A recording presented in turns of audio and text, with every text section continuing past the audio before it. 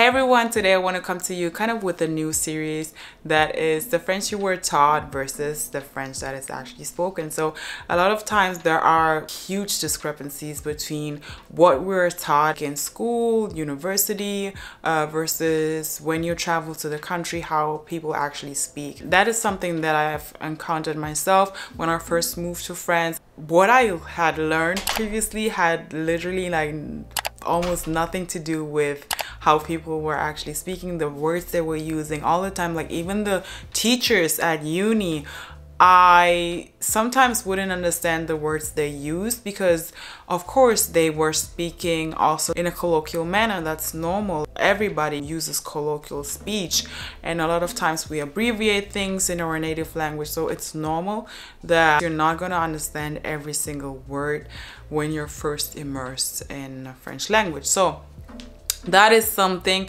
that I wanted to come up with to kind of, give you guys both sides. So you don't only have the textbook version of French, but actually the version how it's used by most of its population who speak French.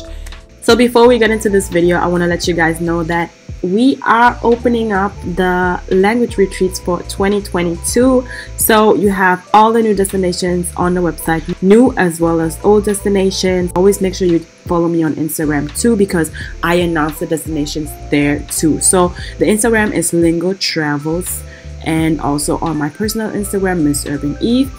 And you can also check out all the information on the website. Also make sure you check out the FAQ for any additional questions. And if after that you even have further questions, you can always write an email. So I'm super excited for this first retreat that is going to be a week in Paris. We're obviously going to have French lessons and then activities around Paris and also the south of France. So you can either join us a week in Paris or a week in the south of France. So the choice is up to you. Check out the available information on the website. Like I said, hope to see you on our next French retreat in August. Let's get started with the first one. First one is bon appétit. Bon appétit simply means enjoy your meal in French, and this is how most textbooks would teach it. Bon appétit, enjoy your meal. You can say bon appétit, that's fine, but most people in a colloquial setting would most probably say bon app. Bon app. Bon app simply means bon appétit. It's abbreviated, so shorten bon app is just enjoy. So the next one is je ne sais pas. Je ne sais pas is what you most probably learned in your French lesson, but je ne sais pas, nobody really says that. People would rather say je sais pas, je sais pas, je sais pas. So they leave the ne out, and they do that with a lot of other situations as well, where the negation is ne pas, but they simply leave the ne, the first part of the negation, out and just use the pas. So, je sais pas, I'm not coming, je viens pas, je vais pas, I'm not going. In a lot of situations, people would just use the pas instead of the ne. So the ne is very formal, that's how you learn French, but that's not how people speak French. So, let's get to the next one. This one you could consider slang flat out. People use those phrases like all the time when you're in France. People of all spheres say that, and that is faire chier, faire chier, faire chier or chiant. So faire chier means to piss off. It's colloquial language. It's also kind of like a little bit vulgar, but not really. It's not that vulgar because everybody uses it. So faire chier means to piss off, because literally like chier means to literally. So faire chier, faire means to do. So you make someone that's the literal translation. You're getting on their nerves, like really getting on their nerves. You're pissing somebody off. So that's like tu fais chier, for example. You're pissing me off. Tu me fais chier. Or il fait trop chier, like he's so annoying, il fait chier. Or il est chiant. Il est chiant is the same thing. Is the adjective il est chiant means also like he's annoying. He's annoying. He pisses people off. Il est chiant. Faire chier, to piss off. And the next one is ne t'inquiète pas. Ne t'inquiète pas means do not worry, don't worry. Ne t'inquiète pas is mostly also abbreviated when it's just an everyday speech, colloquial speech. Then people would rather say t'inquiète, t'inquiète. Like let's say a friend picks you up from somewhere. You're like, thank you so much, merci beaucoup. And the friend is just like, t'inquiète, don't worry, like no worries, t'inquiète. And another one is un truc de ouf, un truc de ouf. That is also something that you will hear quite often. And that is also a phrase I already mentioned in one of my previous French slang videos that you can check out here. Un truc de ouf simply means it's crazy. That's a crazy thing. It's something crazy.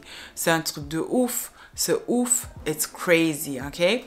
Un truc is a thing, but that's also colloquial. This word, I remember when I first got into university in France, one of my professors, she would always use this word. She would always say, I had this linguistics class, and she would always use like un truc. She would always say truc, and I'm like, what does truc mean? Like, because this is not something that I learned in my French classes. So truc is yeah, just a colloquial way of saying a thing. Une chose is the normal the formal way in French how you say a thing in French. Une chose, une chose. However, most people would say un truc. Truc is the colloquial way of saying a thing, une chose. So I would never understand what truc meant until I asked someone, I think, or looked it up or something like that. And that's when I found out, oh my God, truc means a thing. Okay, so that's when it hit me. So those are like situations that I went through myself. That's why I find it very useful to also give you those kinds of words and language and sentences, so that you're not like completely thrown off guard when people say those to you, or when you hear people say these things, so that you kind of like know what they mean. The next one is also kind of like what I previously said with do not worry.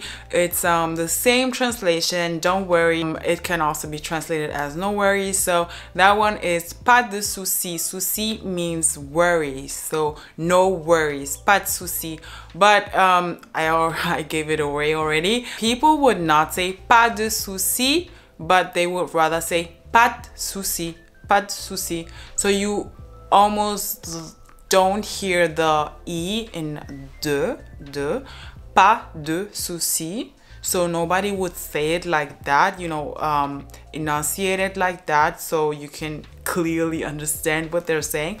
But people speak fast in everyday life. People don't have time to enunciate every single letter of a word, so they shorten words, and they do that in every language, really, in English as well. So people would say pas de souci, pas de souci, pas de souci. So that's how you would hear it, pas de souci, instead of pas de souci. Okay, so this one is c'est nul. C'est nul means simply that sucks in French, but c'est nul literally means it's zero. Nul is a zero. And when you say c'est nul, that means it sucks. C'est nul. Another one that is also very colloquial is péter un câble. Péter un câble means to literally like to freak out. He freaked out, but not just like a little bit, but like really angry. So then you could say il a pété un câble. Il a pété un câble. So he totally freaked out. And another colloquial way of saying it's disgusting is c'est dégueu. So you would usually have learned c'est dégueulasse. Dégueulasse means disgusting in French. But most people would just say in a colloquial setting, like just in an everyday speech, like people would say c'est dégueu. C'est dégueu. It's disgusting. C'est dégueu. So they shorten the dégueulasse. They leave it out, the las, the ending of the word basically, and just say the first part of the word, and that is c'est dégueu. C'est dégueu. Oh là là, c'est dégueu. Like, wow, that's disgusting. Okay, so those were the words. I hope you guys like this kind of series. So write me down in the comments if you have any other words or expressions or things that you might not understand and you might want me to include also in the next video. So thank you so much for watching, and I'll see you in my next video.